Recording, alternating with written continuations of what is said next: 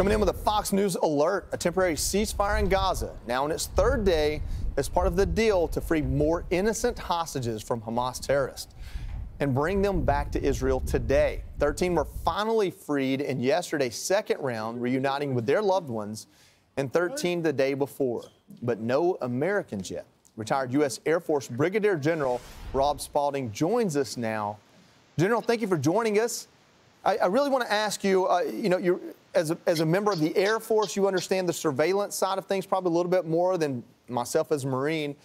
I really want to ask you about the tactical side of this. We have talked about the diplomacy and the hostages a lot. What we haven't talked about is what Israel gave up strategically and tactically on the battlefield in order to let this swap happen.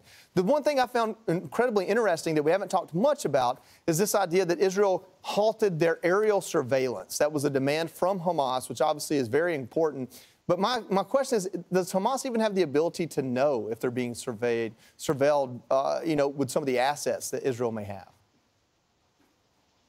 Well, I mean, that's a great question. I doubt they could tell you that, satellites are observing them from space, and that's part of the aerial surveillance. So it's not just aircraft, it's also from space. But, I think these hostage returns have been designed to maximize anguish for the families and thereby increase the pressure on Israel to pause this. And as long as it's paused, Hamas is able to rebuild infrastructure and put themselves in position to, make it even more deadly for IDF troops. You worked in the White House first year of the Trump administration.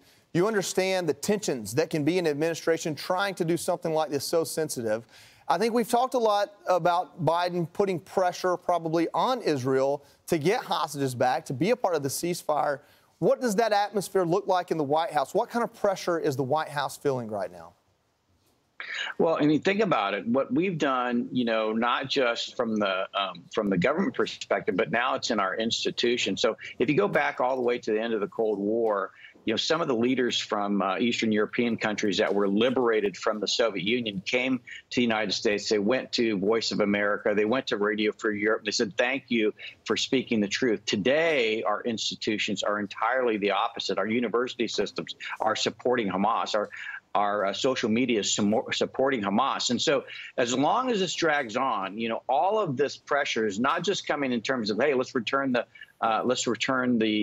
hostages, but let's support Hamas because, they're under, so much pressure, and we need to, think of them. Even ChatGPT is supportive of Hamas. So I think our AI is being trained this way. This is a big problem. It's an ideological fight, much more so than just a fight with Hamas, and we need to get after it. General, thank you for leading troops in your career and serving our country. Thank you for coming on today, sharing some of your expertise with us. We appreciate you.